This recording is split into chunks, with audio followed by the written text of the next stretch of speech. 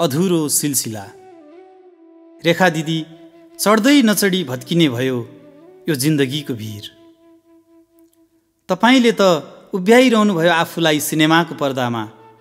अलिकति गाउँको चञ्चलता, अलिकति लेकाली फूल चुल्ठोमा, अलिकति हङकङ काठमाडौँ र धरानको सानो रुमाल जिउभरि। आफ्नो त यसपटकको जुनी यस्तै भयो रेखा दिदी। केही गर्न नसकेको सजाय स्वरूप आज एका बिहानै जम्का भेट भयो मृत्युसँग। जाने बेलामा उसले भनेर गयो, अब त पौने 4 दिन मात्रै बाँच्छस्।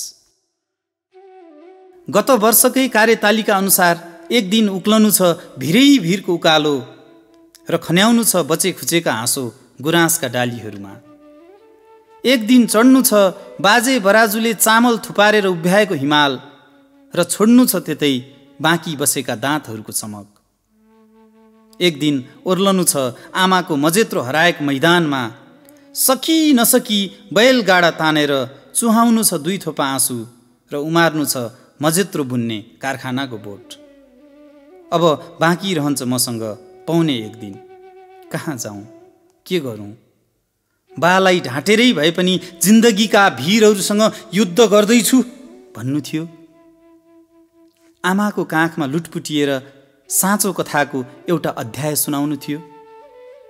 छाडेर जाने प्रेमिकालाई अन्तिम पल्ट भेटेर देउरालीमा पाती चढाएको याद र पुरानो घाउ अब कहिल्यै बल्झिँदैन भन्नु थियो। यसपटक यस्तै भयो रेखा दिदी। सुदूर इलाकामा सेता केसका झण्डा फहराइरहेका बा आमा, क्षितिज पारीको गोलार्धमा नयाँ जिन्दगीको मफलर बुन्दै गरेकी प्रेमिका,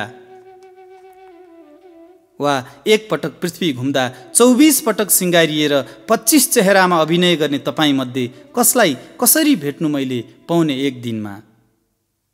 साँच्चै भनेको रेखा दिदी, मेरो जिन्दगी त तपाईँको मिनी स्कर्ट भन्दा पनि छोटो रहेछ।